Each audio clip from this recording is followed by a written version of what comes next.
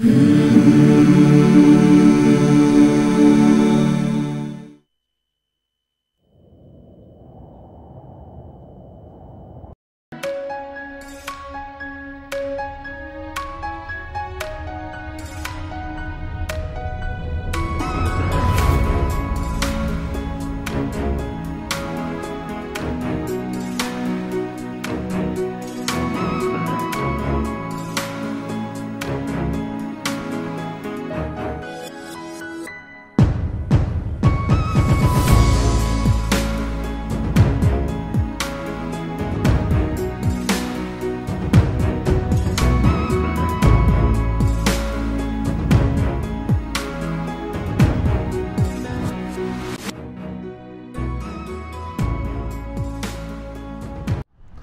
morning, Reverend Father, respected sister, most revered teachers, and all my dear Franciscans.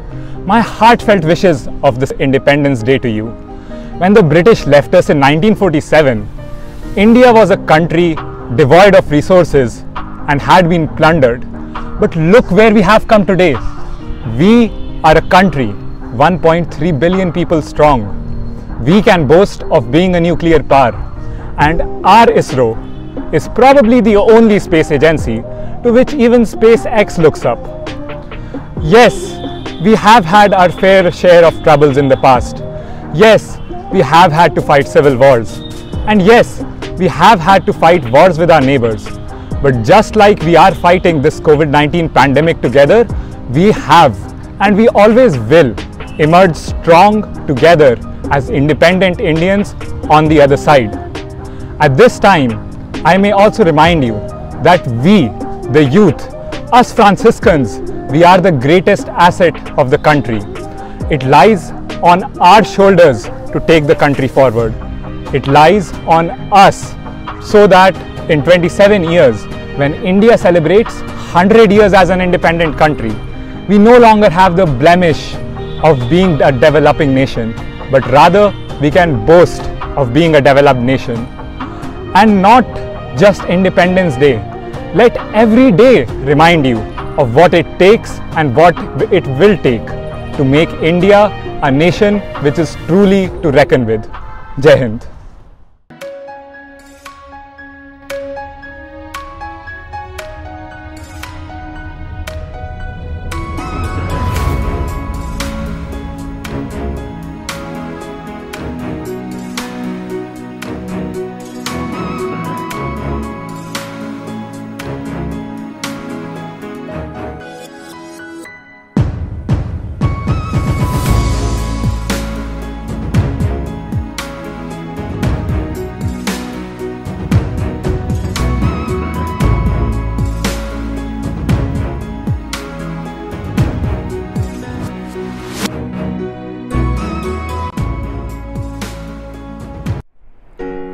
Dear teachers, students, and my dear parents, very good morning to all of you.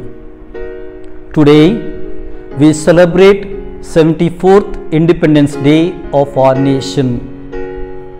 On this joyful occasion, I convey my greetings and best wishes for all of you and pray for peace, progress, and prosperity of our nation.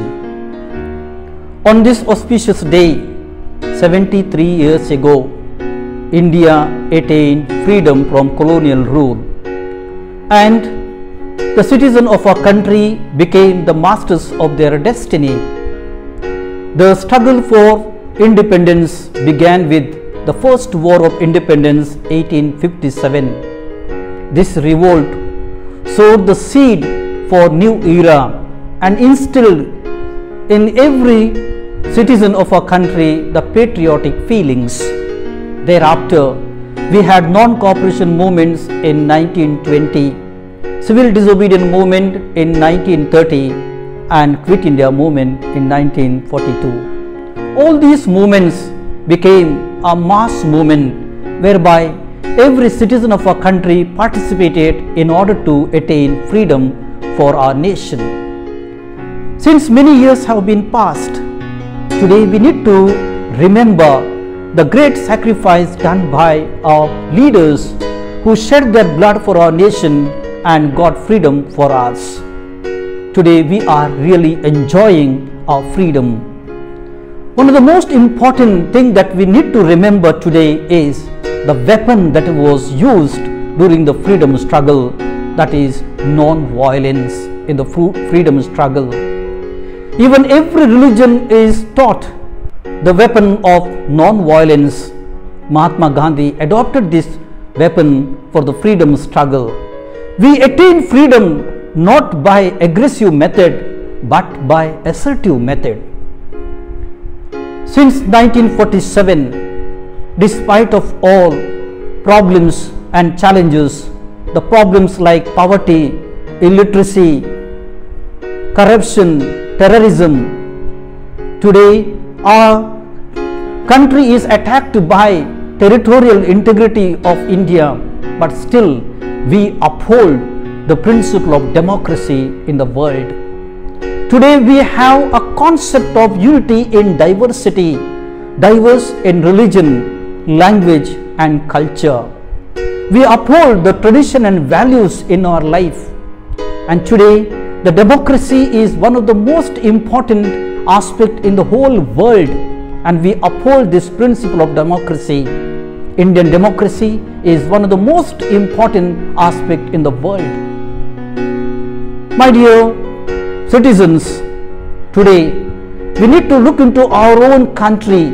Past many years, India has done tremendous progress in the field of agriculture, industry and service sector. We have achieved a lot in informational technology, and today our country is one of the most important country in maintaining international peace and security in the world.